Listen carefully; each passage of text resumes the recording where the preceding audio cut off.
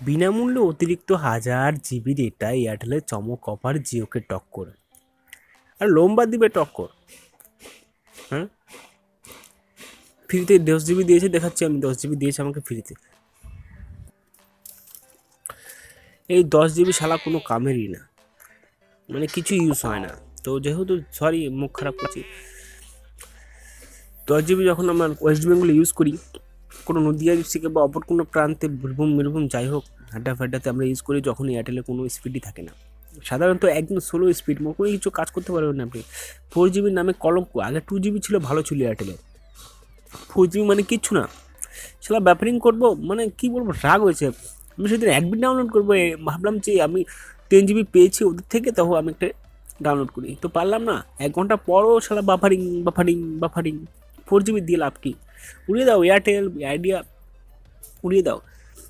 Airtel, idea এইসব company কী ভাবছে, যখন Airtel Jio company traffic plan হিসেবে মাসে মাসে নিচ্ছে, সেটা ওরা নিতে পারছে না, ওদের লাভ নেই, কিন্তু ও লস করে দিচ্ছে। তা সত্ত্বেও ওরা কি বলছে, লাভ নিতে হবে, তার জন্য মাসে মধ্যে 35 টাকা মারতে হবে। তো আশা করি সবাই জিও মোবাইল নিয়ে নিন, এদের পুরো ছেড়ে দিন। জিও মোবাইল নিলে ভিউজ বাড়বে, অনেক কিছু বাড়বে, সমস্ত সিস্টেম অনলাইনে ইন্টারনেটের প্রবলেমে থাকবে।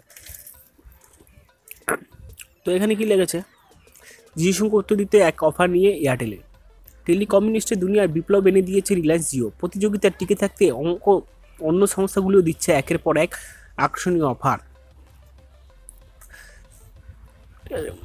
আপনাকে এয়ারটেল বাদ দিয়ে, বা আপনি যদি চান আপনি 35 টাকা মাসে মাসে না ঢুকিয়ে আমি একবারে 59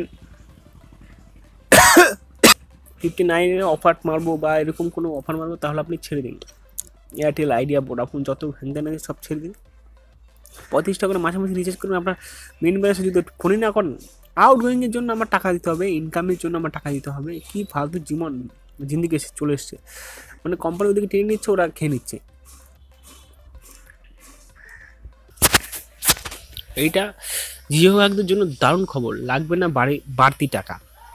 বিশেষজ্ঞদের ধারণা যে হারে জিওর গ্রাহকের সংখ্যা বাড়ছে, চলিত আর্থিক বছরের শেষেই তা 302 মিলিয়ন, অর্থাৎ 30 কোটি গ্রাহক হয়ে যাবে বলে মনে করা হচ্ছে। জিও গ্রাহকদের জন্য খুশির খবর, এবছর আর নতুন করে কোনো প্যাকেজ দাম বাড়ছে না। সংস্থা আয় ও গ্রাহক সংখ্যা বৃদ্ধি পাওয়াতে এই সিদ্ধান্ত নিয়েছে মুকেশ আম্বানির সংস্থা। এই সর্বভারতীয় সংবাদ মাধ্যমে প্রকাশিত প্রতিবেদন অনুযায়ী এই মুহূর্তে জিওর 280 মিলিয়ন, অর্থাৎ 28 কোটি গ্রাহক রয়েছে।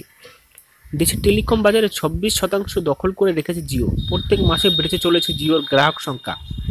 বিশেষজ্ঞদের ধারণা যে হারে জিওর গ্রাহকের সংখ্যা বাড়ছে, চলিত আর্থিক বছরের শেষেই তা 302 মিলিয়ন, অর্থাৎ 30 কোটি গ্রাহক হয়ে যাবে বলে মনে করা হচ্ছে। তবে জিও ট্রাফিক না বাড়ালেও এয়ারটেল, ভোডাফোনের জন্য খারাপ খবর। গত কয়েক মাসে ভোডাফোনের গ্রাহক সংখ্যা নামছে, ভালো কোনো চমক দিতে পারেনি এয়ারটেলেও। জিও ট্রাফিক না বাড়ানোয় নতুন করে গ্রাহক যুক্ত হবে না এই দুই সংস্থায়, বুঝতে পেরেছেন? এই যে ভোডাফোন আর এয়ারটেল একদম চুতিয়াপা কোম্পানি, কোনো কিছু নেট না করে কিছু। আগে যেরকম 1 জিবি দিলে 2 জিবি, 2G দিলে 1 জিবি করে দিলে প্রত্যেক মাসে শেষ করতে পারতাম না, এখন 1.5 জিবি দিলে শেষ করি। কেন কি দারুণ স্পিড জিওর। বুঝেছি 4G স্পিড দেয় না, কিন্তু 3G একটা কম ম্যাক্সিমাম একটা লেভেলে আছে। কিন্তু এয়ারটেল, ভোডাফোন কোনো লেভেলে নেই। ভোডাফোনে আমি দেখছি নেট মারলাম, আমি ভাবলাম যে রানিং হবে, ঘরের মধ্যে ঢুকে আমি ছাদে উঠেছি, তাও কোনো রানিং ফানিং দিচ্ছে না। তাতে একটা টাওয়ার, তাতে কোনো রানিং নেই।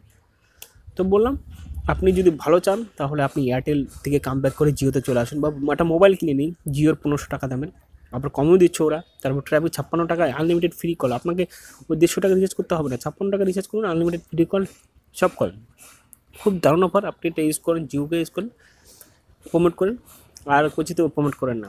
তো আমাদের ভিডিওটা দেখার জন্য ধন্যবাদ, আর please subscribe my channel, and ভালো থাকবেন, খুশি থাকবেন, ধন্যবাদ।